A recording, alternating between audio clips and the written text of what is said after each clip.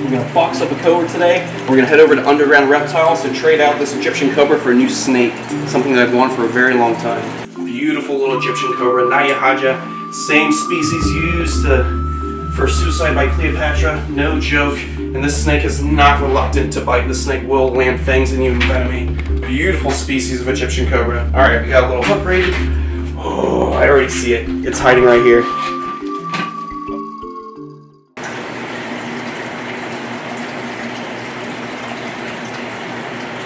What is going on, beautiful people? Wake up! Come on, good morning. How you guys doing? Welcome back to my wild life. I'm here in the snake house with my beautiful lace monitors.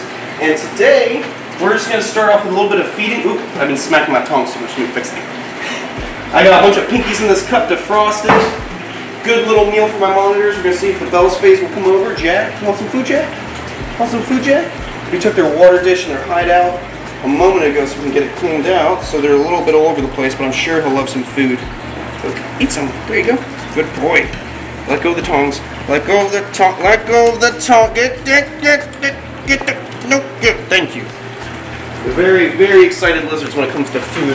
That's really good. They're growing like weeds. I love to see these guys eat.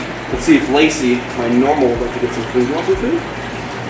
Huh? A little spooked because Jack's crazy? Come on. Don't be scared. There we go. Eat two at one time. No. Stop it. Jack is a maniac. He'll come over and bite Lacey on the face and steal his food. Here, look, I got pinkies right here. I got pinkies right here, dude. Look. Come on, crazy.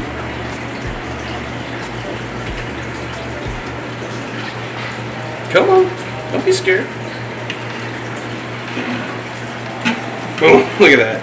No problem taking down food. He's just going to rip it in half. Are you good? Okay. Alright. Guts everywhere. Very nice. I'm sure you're enjoying that. Beautiful lace monitors from Australia. Second largest lizard species in Australia. These guys can get 6.5 feet long. Real long tails. Mostly arboreal, but they will end up on the ground hunting around, looking down game trails, and also they're great swimmers, so you guys can see these guys swimming in creeks and whatnot in Australia. And what's funny is these guys are basically like the raccoons of Australia. There's no raccoons native to Australia. These guys are the raccoons. You have a picnic outside, you have a bunch of meat, something smelly that they love, they will come over looking for scraps. And like here in America, some people feed the raccoons, some people feed the lace monitors in Australia, and they're kind of like not a nuisance, but they definitely come and ruin a picnic and steal your food if you're not watching. So they're a pretty interesting lizard in the land of Australia, and they're a great pet here for me in Florida. Hey, you want some food? There you go. He's so gentle. That's Lacey up there. He's the normal lace monitor. And of course, this is Jack the Bell's face, a naturally occurring morph that happens out in the wild of Australia. Want some more food? You pig. You're such a pig, dude. We're going to stuff these lizards. And then we have an Egyptian cobra to box up. We're going to box up a cobra today. We're going to head over to Underground Reptiles to trade out this Egyptian cobra for a new snake. Something that I've wanted for a very long time. Want some more food? Want some more? Don't eat the tongs. Just be gentle. Be gentle, you crazy lizard. Look at you. He's like, I don't know. I try to just eat my food. I don't know why you judge me so much. Is that good? Uh-oh. Don't do that! Oh, that's probably another camera person now. Get some more pinkies out. Want some more? Oh, look at you. And they're all ripped in half. You want some more too? Come on. There you go. Crazy lizards. Give them nice full bellies so they're content for the rest of the day and they can enjoy the rest of the morning basking. Let them eat it. Aye! On you. That did not feel good. Don't bite. The good thing is, even though you just bit me, they're so smart they know immediately that I'm not food. They know the taste of my skin versus the taste of a mouse, and they'll let go immediately. But they need to learn as much as possible now before they get too big, because once this lizard hits around 3-4 feet long, if it bites me like that, it's going to slice my whole finger open to the point where I might need reconstructive surgery. So you don't want to muck around with these guys. They'll get you, and they'll put you in a bad situation. No one makes me bleed my own blood, remember that. Did you see your sibling bit me? Such I know. Hey, Jack. I'm changing your name to Jack, okay? Come here. Good boy. Someone told me long ago there's a calm before the storm. I know. This lizard's a savage. All right, we're gonna leave these guys be. We got some fresh water right here for the boys, so the kids can go swimming. A nice cork bark to hide in and sleep in. So they're gonna bask, enjoy themselves. We're gonna lock this up. I'm gonna throw a couple pinkies in for Gamora. We're gonna go box up that cobra. This is a solid wood snake box. It's actually the same size as Kevin's old hide box that we don't use anymore. So it's nice and spacey. I got 2 snake bags right here. So here in the state of Florida, when you transport venomous reptiles, you have to double bag them. They have to be sutured, secured, and then that has to be put into a wooden crate or a solid box that simulates the same kind of security. And as you can see in this rack, we've only got 2 racks occupied, 2 of these tubs occupied. We have the Egyptian cobra right here, and then we have our little South American rattlesnakes. They need to get clean. There's a little bit of dookie here and there, but they're growing like crazy. We got the other ones back here. They're gonna be set up in a vision cage pretty soon. I got a good friend of mine coming down from Texas with a bunch of vision cages, so I'm gonna be getting those cages off of him. All the snakes are gonna get nice spacey vision cages for display. And then here, oh, here we go, right here. We've got the lovely Egyptian cobra. It's been growing like crazy. We got a nice full shed right there. Dirties up his enclosure like crazy. Look at that. Beautiful Egyptian cobra. Naya Haja. Same species used for suicide by Cleopatra. The snake's no joke. If it bit you, they got neurotoxins, cardiotoxins, a whole lot of toxins. Nothing that you want to experience. Quit messing around! Alright, so what we want to do is bag that snake, get him into this bag, then bag that bag, and then put those bags inside this lockbox. And then we're going to transport this snake all the way up to Parkland to underground reptiles so we can trade out my Egyptian cobra for a very interesting species I've wanted to work with for a very long time. Now you guys are probably wondering, why are you getting rid of your Egyptian cobra? Well, the thing is I have 2. One right here. My lovely little guy, he's actually quite relaxed today. He's not freaking out too much. I've got this one, and then I've got the one in this rack. They both came from the same parents. They're a gift from a good friend of mine, Albert Killian. The thing is, since they're related, I have no intentions to breed them. I don't have any interest in inbreeding reptiles. It's not my thing. I don't like to do it. Pure bloodlines, keep it clean. So what we're going to do is just trade this one off and get a new species of snake we've never had in the collection before. I'm super pumped for it.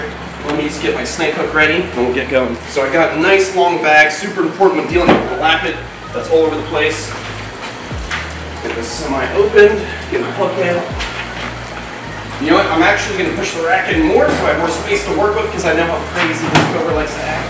Alright, so let's get Mr. Naya Haja up. Hello. How are you? I don't handle this guy too much, only when it comes to maintenance.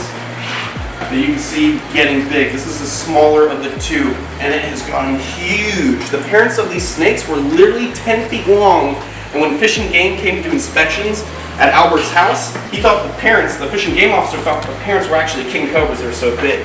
So as you can see all over the place, what I'm going to do is just show the snake the nice dark hiding spot. Good. It's okay. Now usually I'm wearing my boots, but I just got back from the gym, so I'm wearing my running shoes. Not too good for handling venomous reptiles because obviously they can easily bite through it. There we go.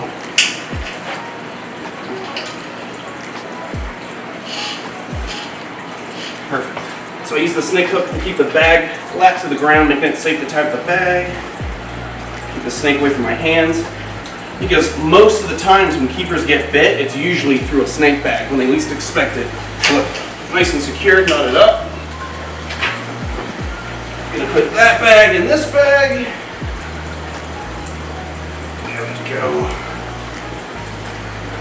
Nice. Very nice. Super secured. No surprises when we open the box back up. There we go, perfect. And then I lock it up, easy for transport. Nice solid box. Now I don't have to worry about Naya Haja getting out in the car while I'm driving on the freeway, so that's always important. Now, this rack will get cleaned, we'll use it for quarantine in the future. South Americans are gonna get moved out to their own enclosures, and today, we're gonna go drop this cobra off and go get something new. I'll see you guys in a bit. Alright guys, I'll see you at the facility. Just need to start the ride. It's going to take me probably about, I don't know, 45, an hour and a half. I'll see you guys at the facility. Let's go. I don't care, we're not stopping at McDonald's.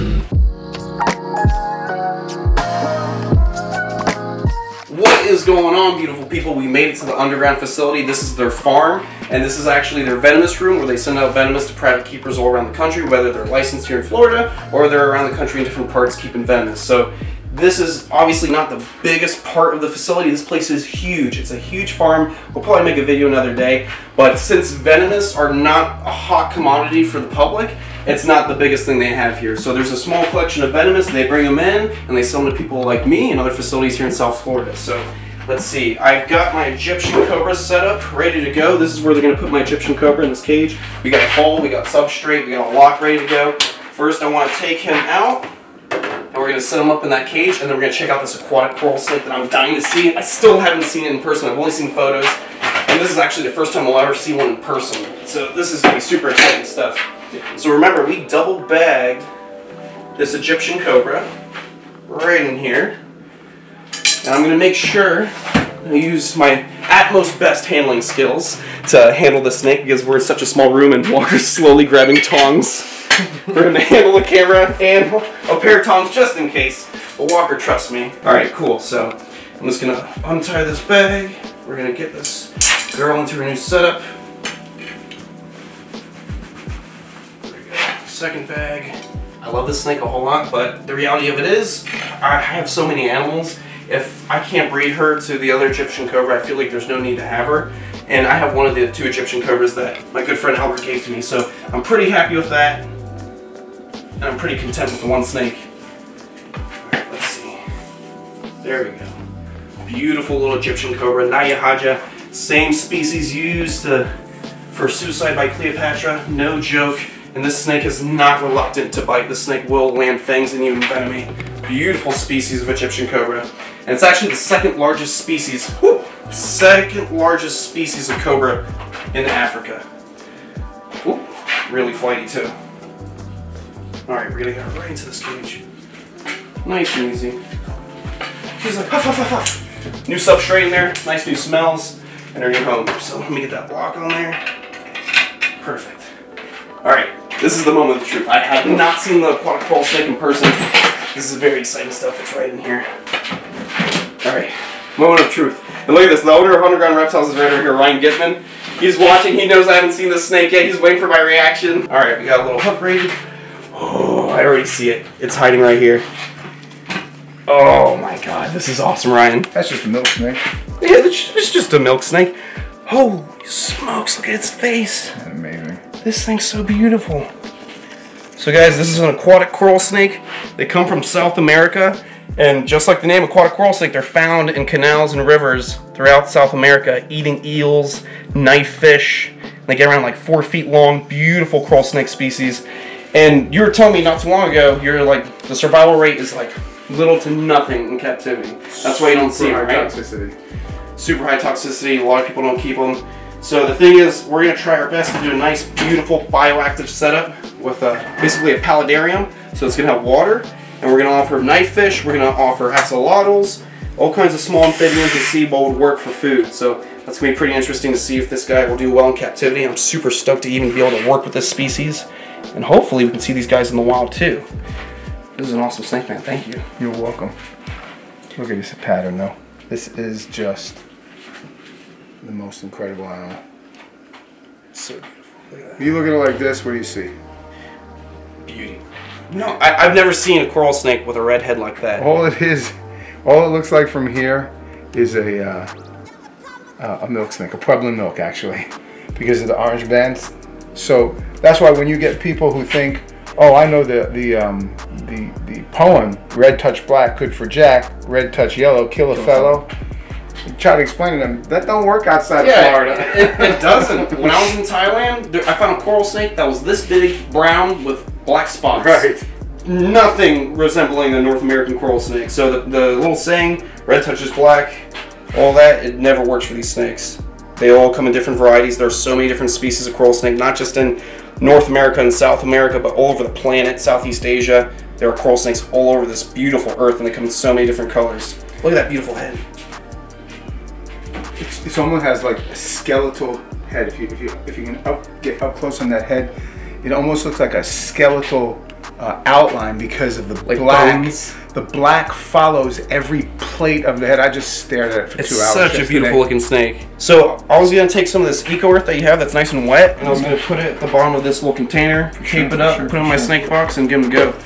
Yeah, that's one of the lessons. If you were going to teach somebody a lesson, in my opinion, it would be to make sure that people understand that depending on where you're coming from, what state you're in, what country you're in, what town you're in, don't think that there's a rule that goes with every snake. Like, you can't find yourself saying, oh, well, Chandler online said I can do this. Yeah. And it's like, dude, where do you come from? Yeah. You don't take care of animals the same way in Las Vegas that you do in Los Angeles or New York as you do in Chicago. Yeah, it's all Every different. place has barometric pressure changes, temperature changes, humidity differences, especially when it comes to hunting in the backyard.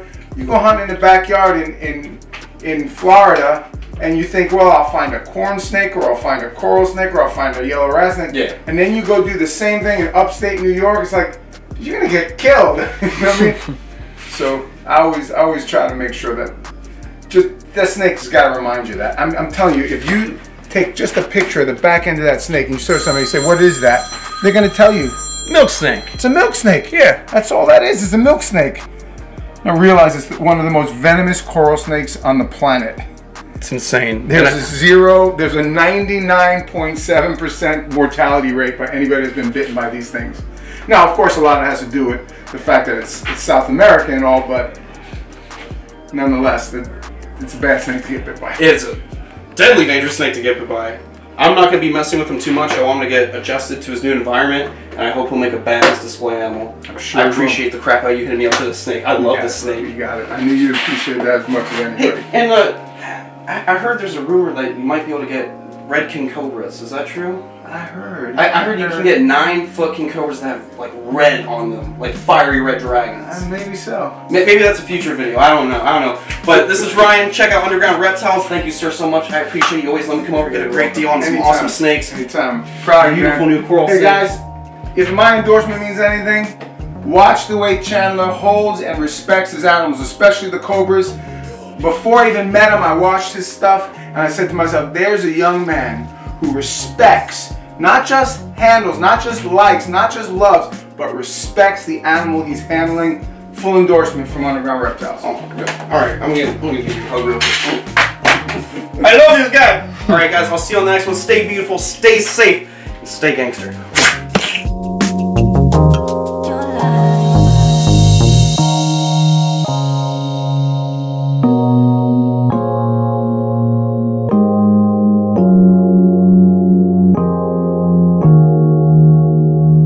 Hey, Jack. I'm changing your name to Jack.